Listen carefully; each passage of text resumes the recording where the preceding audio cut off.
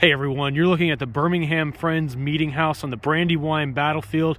This structure was utilized as a hospital following the battle fought on September 11, 1777 during the Philadelphia campaign, an effort by Sir William Howe's British Army to capture the American capital at Philadelphia. I'm walking back through the Peace Garden here behind the structure over toward this marker. And this marker stands near a common grave that holds the remains of both British and American soldiers who fell here.